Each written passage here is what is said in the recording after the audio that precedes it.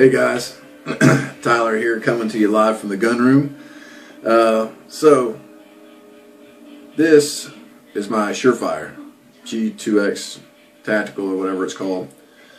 120 lumens, runs on 2 CR 123 batteries. It's a great light. It goes everywhere with me. If you've read my blog article about the Tactical Man Purse or carry a flashlight, you know it goes everywhere with me. I'm going to do a video soon, by the way, on the Tactical Man Purse. But anyway, this is my everyday carry light. Now the one thing about it, I like it.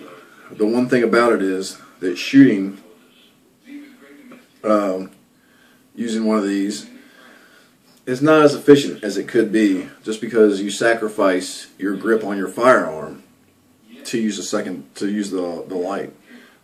It's how I've always done it, but it's just not doesn't seem like it's the best way.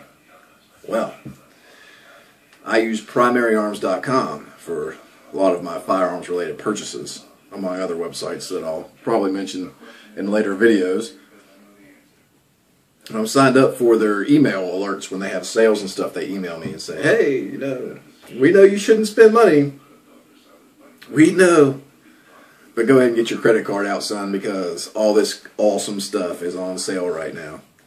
And it could be yours." Well, you know what was on sale for the 4th?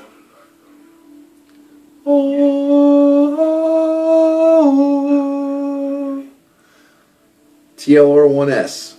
Streamlight TLR1S, my friends.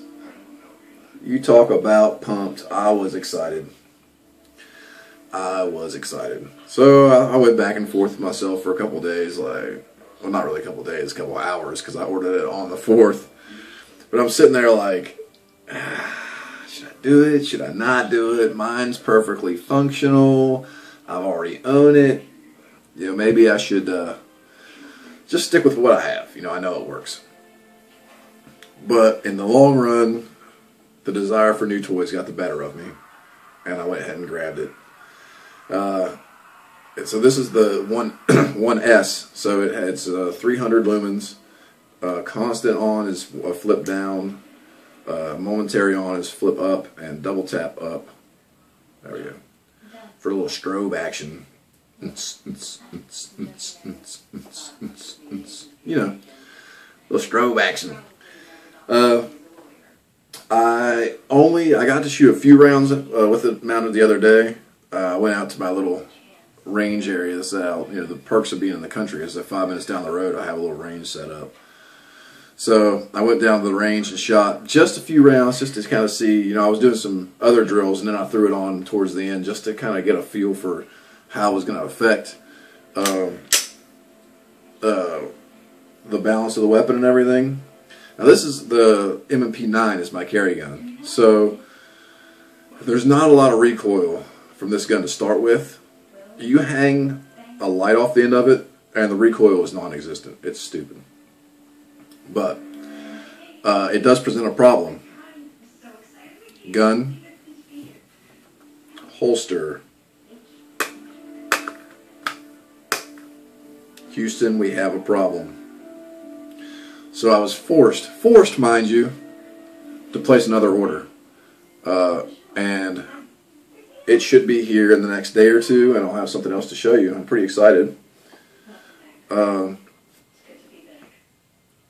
TLR1S, my friends. I'm a fan. I'm a big fan already.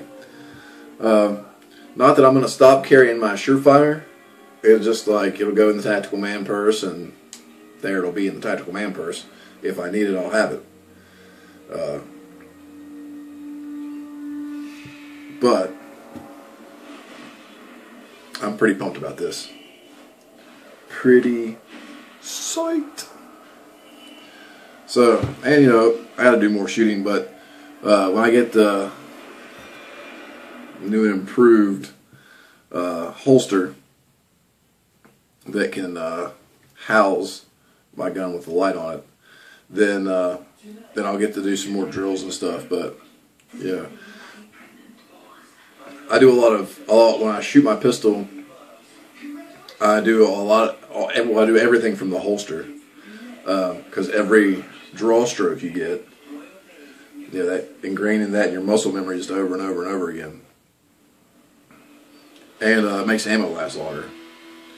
If you go, okay, well, I'm going to do a Mozambique, double tap center mass, 1 to the head, and you draw, fire 2, and then move 1, and then instead of just doing it again, reholster, draw, and do it again. So there you go. Yeah, I'm pumped. I'll catch you guys later.